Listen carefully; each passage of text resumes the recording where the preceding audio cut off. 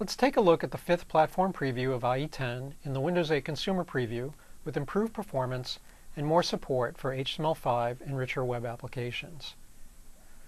Let's start with an example of improved performance in this platform preview. This demo brings together CSS gradients, opacity, transforms, and animation along with HTML5 audio. Here each Firefly is rendered as a div with animated CSS gradients and transforms.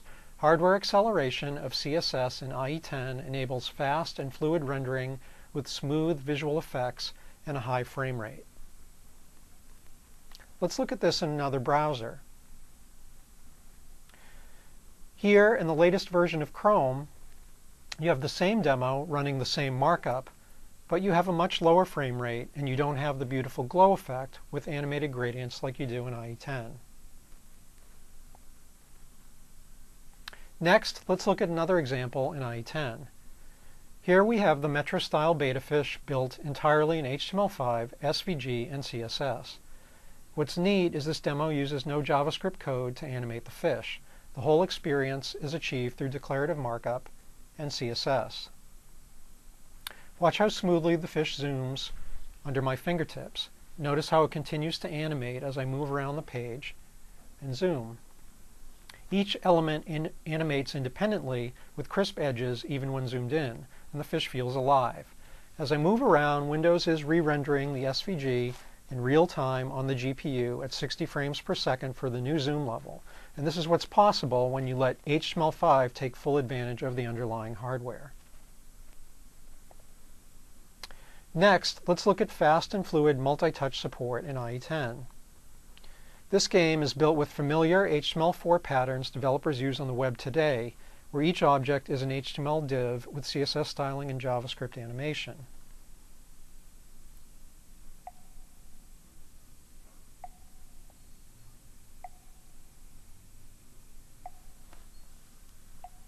IE10 support for multi-touch and pointer events enables fun gameplay on touch devices, and it works great with the mouse too.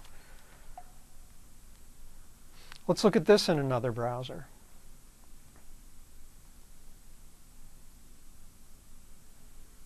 Here, again, in the latest version of Chrome, you have the same demo running the same markup.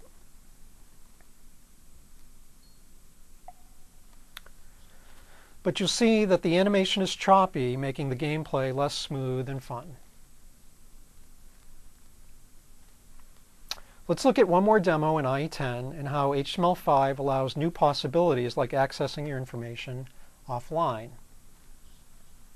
In this demo, I connect to Facebook and I can see my photo albums.